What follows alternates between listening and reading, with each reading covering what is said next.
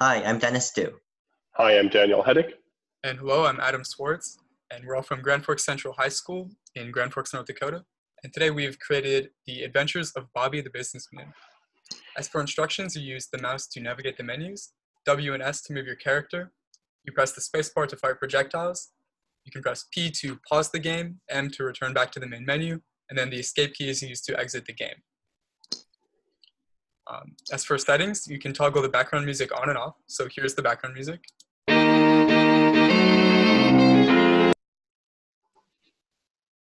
But we'll be having that off today for demonstration purposes.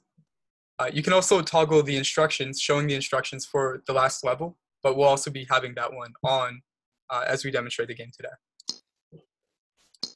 All right, so that background music was composed by Dennis, and the characters and the models in this game were developed and created by us, but we had to borrow some images. They were all free, and their sources are linked here. So onto the game. So as you can see, the first level is space, and we chose to do this because each level, each of the 4 levels is going to represent one of the 4 key pillars of FBLA, that being future, business, leadership, and America.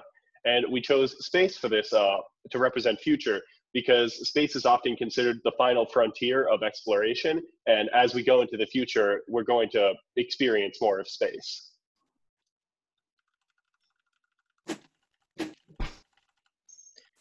You can see coming up ahead is a man in a cage.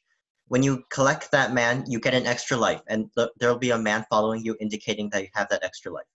So when you hit one of those bad guys, you lose a life. So that'll be signified by you just losing one of the men following you.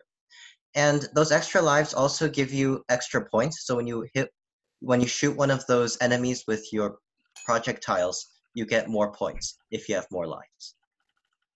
And you just have to keep avoiding those enemies because when they run into you, then you lose a life. But if you let them go, it's fine. You don't need to shoot every one of them.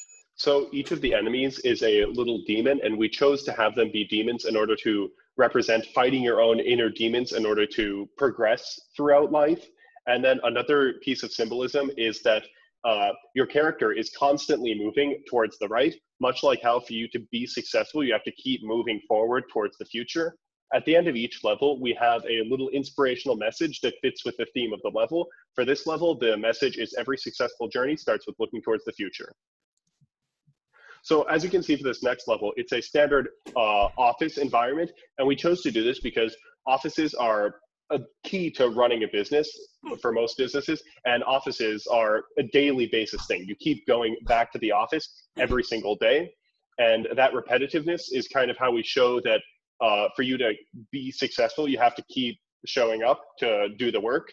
And as you can also see, the business card is representative also of business, because for you to be successful in a business, you have to market yourself and spread your name out there, much like how the businessman throws his business cards.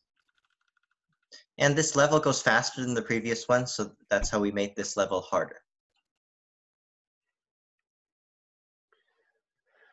And this level also has its inspiring message, that message being success doesn't come to you if you don't put in the work, reflecting how you need to show up to work every day. So for this third level, we chose to have it be an FBLA rally, and the imagery we were trying to reflect is a superhero flying above a crowd of civilians. And we chose to have this represent leadership because leaders are kind of superheroes in their own way, in the way that they have to lead people and they have to be held to a higher standard than everyone else. And much like superheroes are also held to that standard. Another way that the leadership is shown in this game is in the extra life mechanic. So when you get extra lives, it helps you because much like how being a leader, it helps you by scoring more points. So you would think that it's always a good thing, but being a leader also comes with its costs, and having extra lives in this game, it's hard to maintain them because the more lives you have, the more businessmen you have to protect and like keep under your lead them onwards. So it's harder to lead them all. And this level also has its own inspiring message at the end.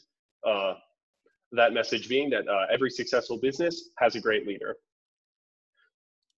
So for the fourth and final level, we have a battle against Karl Marx, a battle against communism. So as you can see, Karl Marx is challenging you to an FBLA knowledge battle, and then it gives you the instructions.